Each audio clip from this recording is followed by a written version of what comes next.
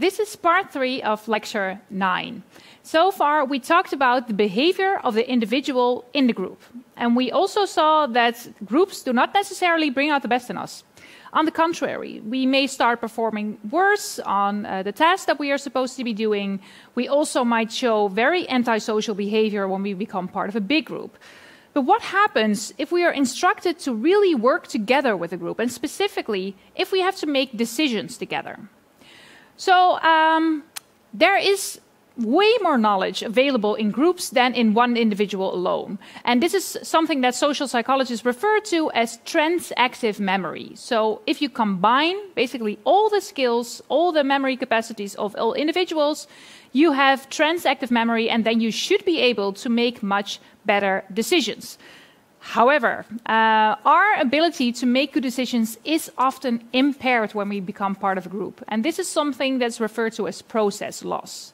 So somewhere along the way, even though we actually have, in theory, the capacity to make a very good decision, we fail to do so.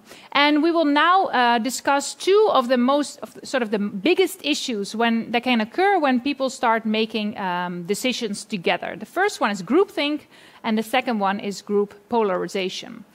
So groupthink basically refers to the psychological process that if you have to make a decision together with a group, there's something that happens that impairs your decision to make your capacity to make a good decision. And that is that oftentimes people are way more motivated to agree with each other, to remain harmonious in the group, to have a nice, cohesive group in which everybody just goes along with each other, then to critically evaluate the decision and make a very good decision.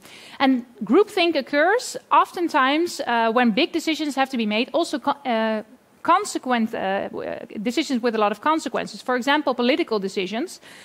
This happens, for example, with the decision of President Kennedy in 1961 to invade Cuba at the Bay of Pigs. Very famous political failure, basically. So what he did was he basically invaded Cuba at the Bay of Pigs with a very small group of CIA agents. He was, a bit cocky. He thought that he would just be able to, with this very small manpower, overthrow the Fidel Castro regime. And because, the United States is so powerful, he doesn't need a lot of people and a lot of manpower to overthrow this regime.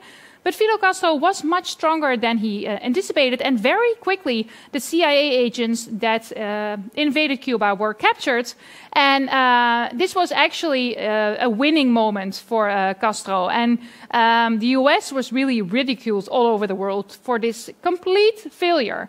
And this decision to invade Cuba at the Bay of Pigs is just so wrong in so many ways. And this is a very clear example of groupthink. So just to give you some context here, President Kennedy was just elected. So in 61, he invaded Cuba. In the 60s, he was elected. And it was a very, close victory. So he was super happy that he won.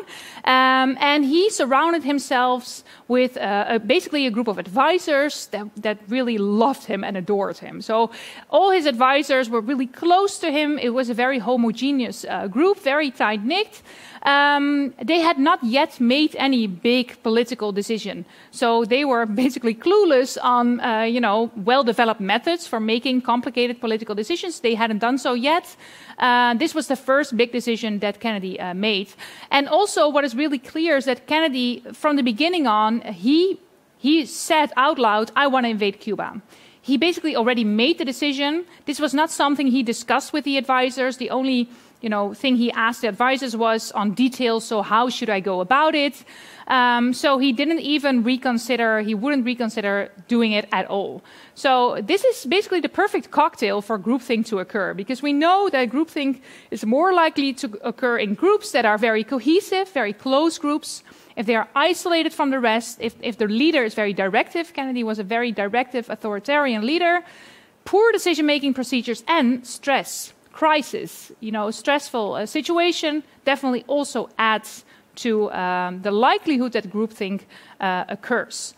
So he made this very bad decision, and even though he was surrounded by people that should have told him, don't do it, this is a very bad idea, So how can groupthink be prevented? What could Kennedy have done, to prevent him from making this political blunder? Well, first of all, it's very important that the leader reconsiders his or her approach. So the leader should remain impartial, not say anything that sort of is an indication of the preference of the leader. So the complete opposite of what Kennedy did. He immediately made clear what he wanted to do. He shouldn't have done that. Remain impartial. He should also seek anonymous opinions, not ask people to say out loud what they think. Also for this, please think back of the Ash experiment, right, on conformity. If participants could write down the answers anonymously, then they were indeed giving the correct answer. So giving your opinion anonymously definitely also helps for group members to speak up and also, be more critical of the leader's ideas. A devil's advocate can be assigned, so that's one person in a group that's really assigned the position of, think of criticism of this plan, so be very critical on this plan. Outside opinions should also be sought, so ask outsiders for their opinion, people outside of your bubble, and develop a plan B. What if it fails? What is another option, something that we can do, or maybe something that's maybe even in the end a better plan? Okay, so groupthink is definitely the cause of many political failures, but groupthink happens, outside of politics as well. For example, in companies with very strong leaders. Here you see, I can imagine that this is sort of the director, a very authoritarian director of a certain company, saying, yes, let's please vote on this motion for merging our company with the other company. And everybody, all the individuals on the table think to themselves, no, this is a terrible idea, you gotta be kidding me, don't do it. But at the same time, they're all nodding their heads and all saying, yeah, of course, very good idea. It's basically the Ash experiment in decision-making, and this is what we, as psychologists, refer to as pluralistic ignorance. So pluralistic ignorance is when people think, so people in a group think, that everybody else is interpreting a situation in a certain way, which in fact they are not. So everybody else is thinking, I am probably the only one that is disagreeing, so I should just remain quiet and not speak up. And this is actually something that happens in the classroom as well. I, for example, if I'm standing in front of a big lecture hall and there's a lot of students, and I ask students, so are there any questions? Oftentimes I see people looking around like, I have a question, but nobody else is raising their hands. Also an example of pluralistic ignorance. Oftentimes you think, I'm probably the only person in this entire room that doesn't get it. And I'm probably stupid because I'm not getting it, so I will just remain quiet and figure out the answer myself. And at the same time, it's very likely that a lot of students, a lot of other people are thinking the same thing, so are also not getting it, but nobody dares to raise their hand, nobody dares to ask a question. So this is an example of pluralistic ignorance. Also, please keep this in mind for the Q&A sessions that we have. Speak up, because if you have a question, the likelihood that someone else in this group has the same question is very, very high. And maybe even, a lot of people, maybe even the majority of the group is thinking the same. Okay, so far we talked about groupthink, very important phenomena that occurs when groups make decisions together. Now let's move on to the second topic, and that's group polarization. And in order to introduce that, let me tell you the story of Mark. Here you see Mark. Mark is a high school teacher. He is pretty happy with his job, but he has this big dream of writing a novel. He has this idea of a novel for a long time, and he knows, I cannot write it in the evening hours. I need to focus. I need to, just clear my agenda and go somewhere and just write all days. But yeah, should I do it? Should I quit my job to write my novel? And he's contemplating doing so, and of course there's risks involved. He can, of course, his book can be a big failure. He cannot sell any copies, and then if he quit his job, he might not get his job back. So there's risks involved in quitting his job. So today, Mark has a meeting with a publisher who will estimate his chances that his book will be a success. And then this chance would be, on a scale from 1, probably a complete failure, to 10, definitely going to be a bestseller. So what do you think is an acceptable risk on a scale from 1 to 10? What is the number that you think would be a good outcome for this publisher to say, okay, I'll go for it? Okay, think about that for a moment. And then let's imagine that you'll have a group discussion about this. And you talk to each other and you talk about the situation, and then together you have to combine your opinions and come up with a number for Mark for his estimation on when he should quit his job. So this is an example of group decision-making, and this is also an example of potential for group polarization. Because initially what you would think is, let's imagine you have certain outcomes that go from less risky, very safe outcomes to very risky. If you take the average of the individual choice, then this should be the group choice, right? If you take the average of all the individuals, some are a bit more risky, others are a bit less risky, then the average is just what the decision of the group will be. But this is not what happens. So stoners already demonstrated this in 1961. So if the average individual choice is already a little bit to the risky side, after discussing it with the group decision will be even more risky. And this is called group polarization. So you become more polarized, more extreme in your decision-making once you discuss it with the group. And if something like this occurs, so if the average individual choice is already a little bit risky and the group choice becomes very risky, this is called the risky shift. Later on, this experiment has been conducted. And let's go back to the situation of Mark. And you get some additional info, namely, Mark is actually, at this very moment, already broke. He has no money at all. And he's also the single dad of his 2 super cute kids. So what do you think now? Should Mark quit his job to follow his dream? What would be an acceptable number, from 1 to 10 to quit his job?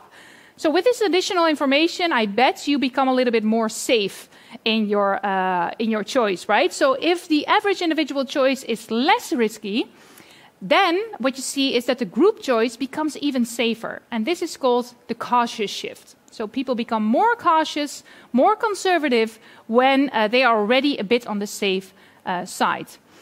So you might wonder, good question, why does group polarization occur?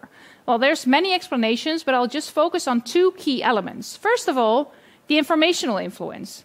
Group members give us information. And specifically, if we start talking to our group members, they might come up with different arguments, some things that we have not considered yet. And this is called the persuasive arguments interpretation. So group members come up with convincing arguments that you have not considered yet. So you are already maybe a bit to the risky side, and then you hear additional arguments in line with this risky perspective, and you think, yes, it's a very good idea to be more risky, and you shift. So you become riskier because you just hear new information.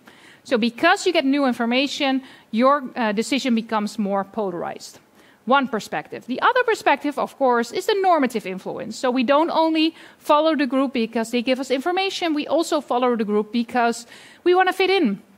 And we compare ourselves to other group members. And especially if it's a cohesive group, a group that we love to be part of, we know that if a group is already leaning a bit towards the risky side, we compare ourselves to other group members, and we want to, be a good group member and take a little bit more of an extreme point of view as a self-presentation tool, basically, to be seen as a better group member. So you think, well, this group is already a bit extreme, a bit risky, so I'll present myself as even riskier. So I'll be sort of the leader of this risky group. And if this happens, it's social comparison. You compare yourself to others, normative influence leading to more group polarization. So as a summary, and I'm sad that this is the conclusion again, groups do not always bring out the best in us. So also when it comes to making decisions in a group, even though we have the capacity to make very good decisions, if you join all our forces and all our insights and all our opinions, we have to make sure that we prevent groupthink and group polarization to actually make a good decision.